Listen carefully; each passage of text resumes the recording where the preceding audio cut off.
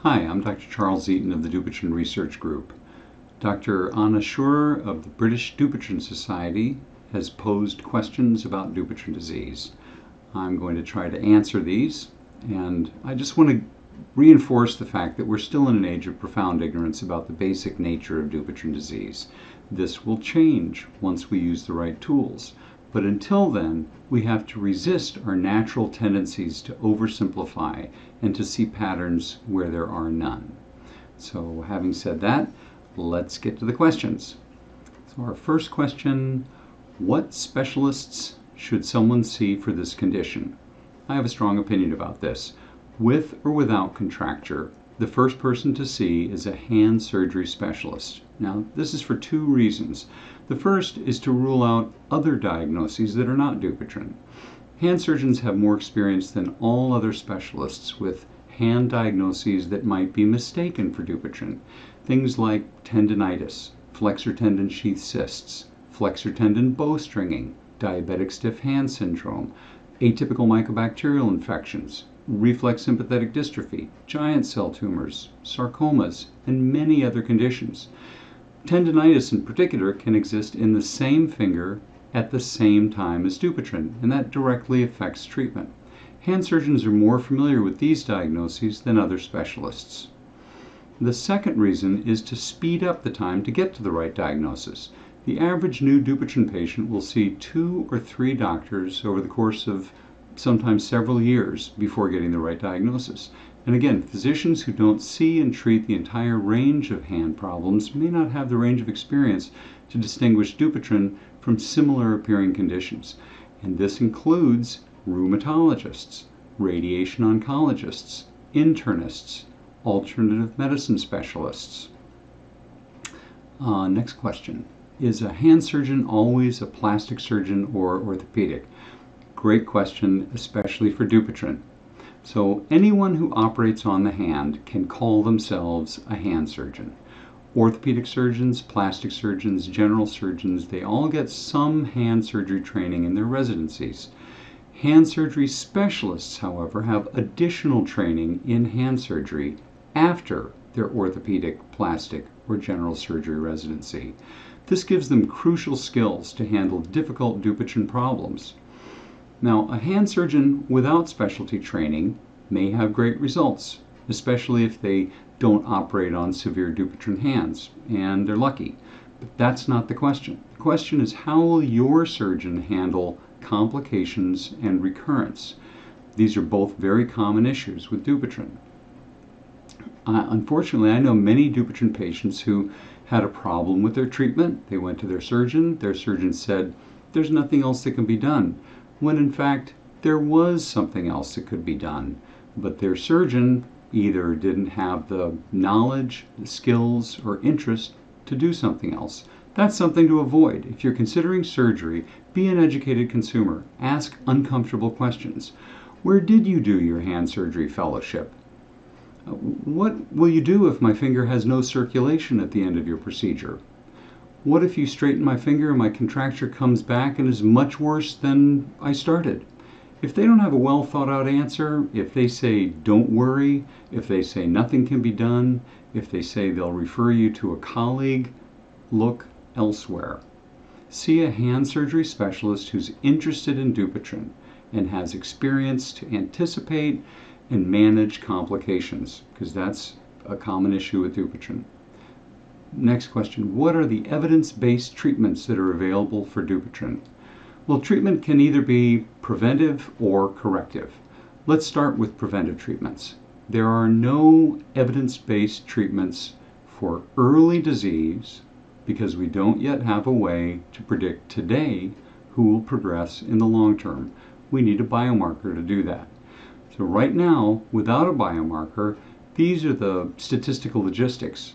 To test a preventive treatment for Dupuytren without a biomarker, you'd need to study at least 1,000 people with early disease, treat half with a preventive treatment and half with a placebo, and then see how bent their fingers are 5 years later. Very difficult, very expensive, and that's just for one treatment. You'd have to repeat that kind of study for every preventive treatment you wanted to test, statistically. That hasn't been done anywhere on this scale with any treatment, including radiotherapy. And it's a problem because Dupuytren is a chronic disease. You need to have disease biomarkers to be able to develop new preventative treatments for a chronic disease. We don't have Dupuytren biomarkers yet, but we will. Now, there is a partial workaround developed by Dr. Ilse de Grief, who's a brilliant hand surgeon in Belgium. She knew that we don't know much about the course of early Dupuytren before contracture, but we know a lot about recurrence after surgery and who's at risk for rapid recurrence. So recurrence in high-risk patients is faster and more predictable. So you don't need 1,000 patients, and you can have results in a year because things move fast after surgery. Dr. de Grief conducted a study in which she operated on a group of Dupuytren patients. All of them were at high risk for early recurrence after surgery. She treated half with a drug and half with a placebo and followed them for a year. The drug was tamoxifen. Tamoxifen is used to treat breast cancer. It's not a chemotherapy. It blocks estrogen. But like a lot of other drugs, it does other things as well. Many effects, some of which directly affect Dupuytren biology. That's why she chose it. Tamoxifen reduced the risk of early recurrence compared to placebo. And this is huge. I can't emphasize that enough. This is the first proof that medicine could slow down recurrence. She repeated this study with percutaneous needle fasciotomy and showed the same effect. The problem is that tamoxifen has side effects which make it too dangerous to take in the long term, and the benefits stop once you stop taking it. Dr. Paul Binhammer in Toronto showed similar effects with cortisone shots given every 3 months for a year after percutaneous needle fasciotomy. Now, as long as people kept getting shots every few months, they had slower recurrence, but the benefit stopped when the shot stopped. Still huge. Dupuytren biology can be medically suppressed, but we need treatments that can be given long term, and we still need a way to test medicines on early disease without contracture, which means a biomarker. So that's preventive treatment. Not much, but very encouraging. We have a lot more data on corrective treatment, procedures to straighten bent fingers.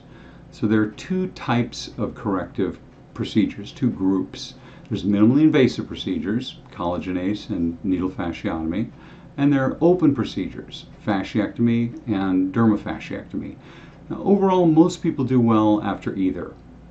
The unsolved problem is recurrence, which is actually a prevention issue, which I just talked about. In the short term, minimally invasive procedures work about as well as open surgery to straighten fingers. Open surgery is a little better for severe contractures, but the big differences are how long the procedures last before recurrence, how long is recovery, and how risky they are. On average, fasciectomy lasts over twice as long as minimally invasive procedures, and it usually takes months to recover from open surgery compared to days to weeks for minimally invasive procedures. The risk of permanent complications after fasciectomy is almost 10 times higher than minimally invasive procedures. And this is the rationale to start with a minimally invasive procedure as the first treatment. Splinting does have some data. There are 2 studies showing that a few months of around-the-clock splinting can improve contractures, but it's unknown what happens when splinting stops. From what we know about slowly straightening fingers with mechanical devices like the digit widget, I'd be surprised if the gains made by splinting alone lasted after stopping the around-the-clock splinting. Next question. What non-evidence-based treatments are out there, and are there any worth trying in your opinion? Well, most everything else is non-evidence-based, including some things that are commonly used because either they just seem logical or because there's a tradition of using them. So one of these is hand therapy and splinting. There's no question in my mind that hand therapy helps many people cope with recovery from Dupuytren procedures. The specifics of what that help is are difficult to quantify. A half a dozen well-conducted, randomized, prospective, controlled scientific studies by different groups in different countries showed no long-term benefit of hand therapy and splinting after open Dupuytren surgery, and one even showed worse results with aggressive splinting compared to gentle splinting. The problem is not that these don't work. I believe they do. There's plenty of anecdotal evidence that they help some patients. The problem is that without a biomarker, we can't predict which patients might benefit and which won't. So this is my opinion. But remember, I'm not your doctor. If your doctor prescribes hand therapy or splinting, give it a try. But listen to your body's signals. Splints and therapy should not be painful. If it hurts while you're doing it, if it makes you sore the next day, then it may just be provoking inflammation, which you don't want. If you really don't think that it's helping, take a 1-week therapy holiday. Start again if you feel that you need it. That's my opinion. What about radiotherapy? Well, here's some context. The firm lumps or nodules in Dupuytren are made of living cells. These cells can be killed by low-dose radiation. So at least half the time, radiation makes nodules smaller and less inflamed. The strings or cords in Dupuytren are collagen. They don't have many cells in them, and radiation doesn't have any beneficial effect on cords. So it's only a consideration before people develop cords and contractures. And Dupuytren is a systemic disease, so cells killed by radiation can be replaced by cells that come in through the bloodstream. Patients can develop contractures despite radiation. How effective is radiation as a preventive treatment? Well, we don't know because of the obstacles testing preventive treatments that I've talked about.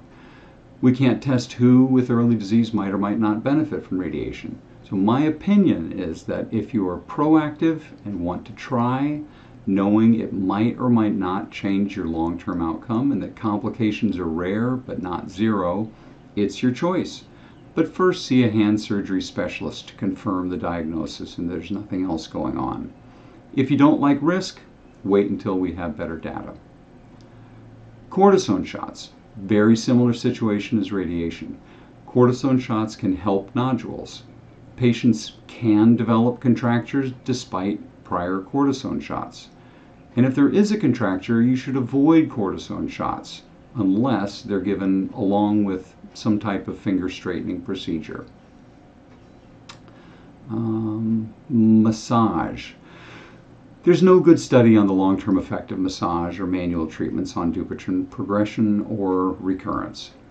From what we know about Dupuytren biology and problems with splinting, there's a potential risk that aggressive massage might aggravate Dupuytren. So my opinion is, if you want to try gentle massage, it'll probably make your hands feel better.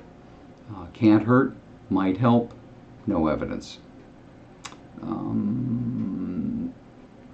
We know that mechanical stress is a factor in Dupuytren and that heavy manual activities at work or sports slightly increase the chance of Dupuytren. So in theory, avoiding heavy, strenuous manual activities or protecting your hands with gloves during heavy handwork might protect them from aggravating Dupuytren biology by whatever you're doing, in theory.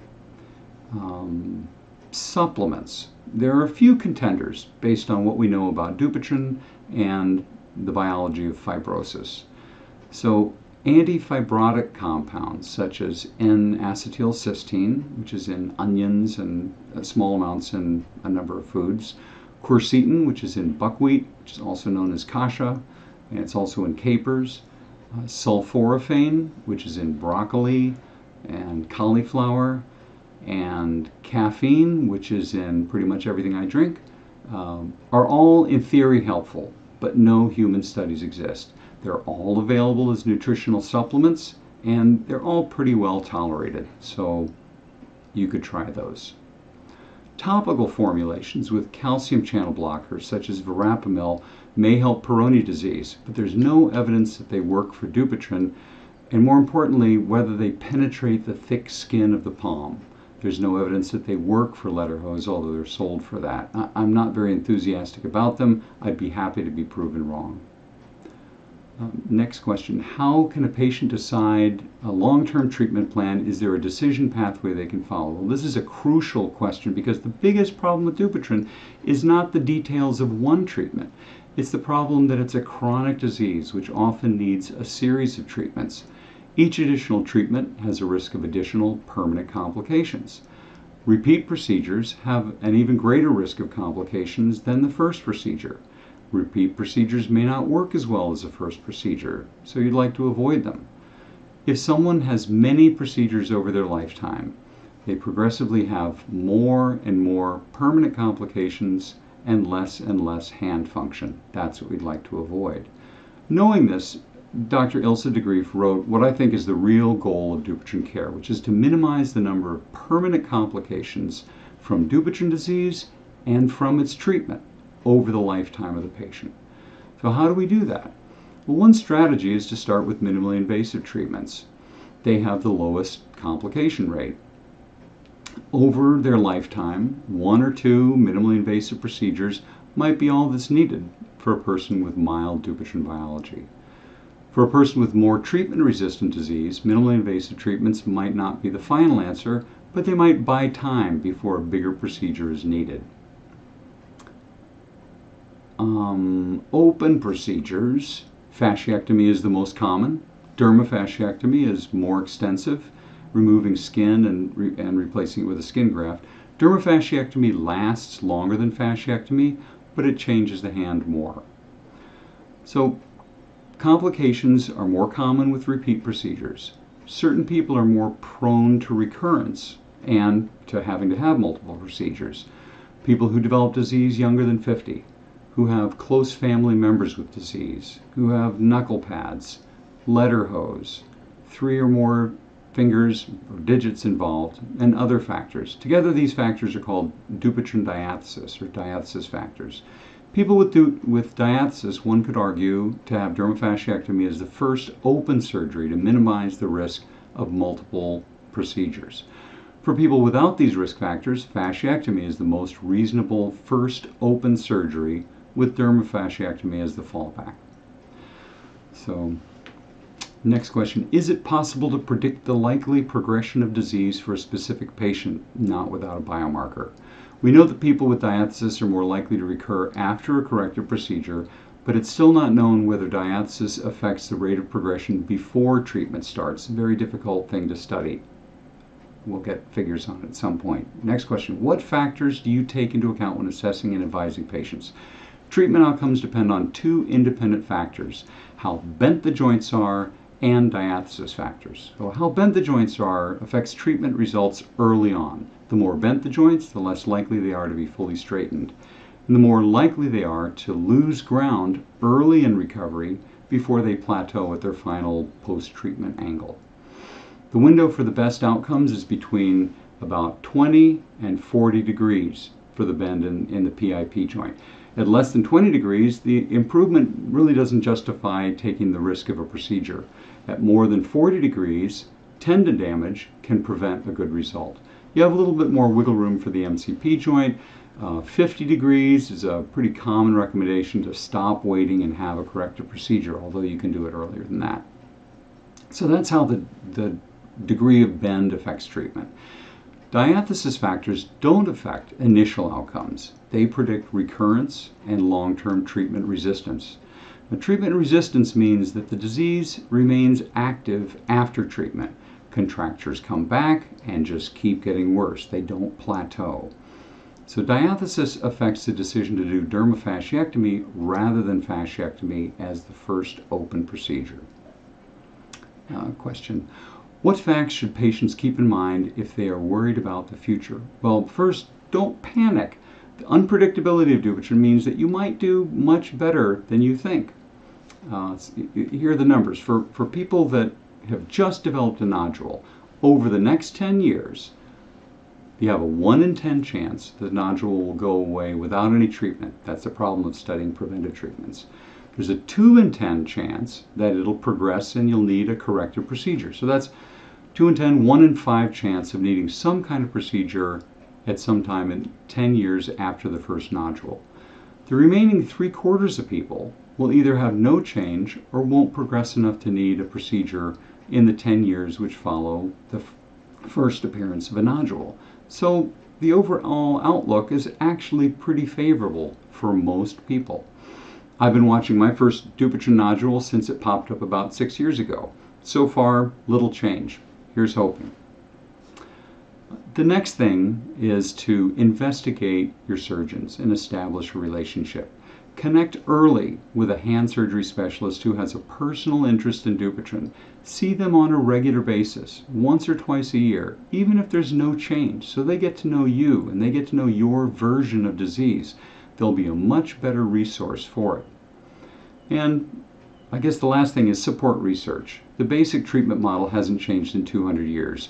Wait for a bent finger, treat the bent finger, ignore everything else about the disease, and then repeat as needed until either you or your surgeon says no more. That's got to change, and the only way it will is if we all work together. And a shameless plug, enroll in the International Dupuytren Databank, dupstudy.com. This is a free longitudinal natural history and biomarker discovery study. The more people who enroll, the faster we can find the key to better treatments and outcomes for everyone who suffers from Dupuytren disease. And that's it. So thanks, Anna, for asking these questions, and stay well.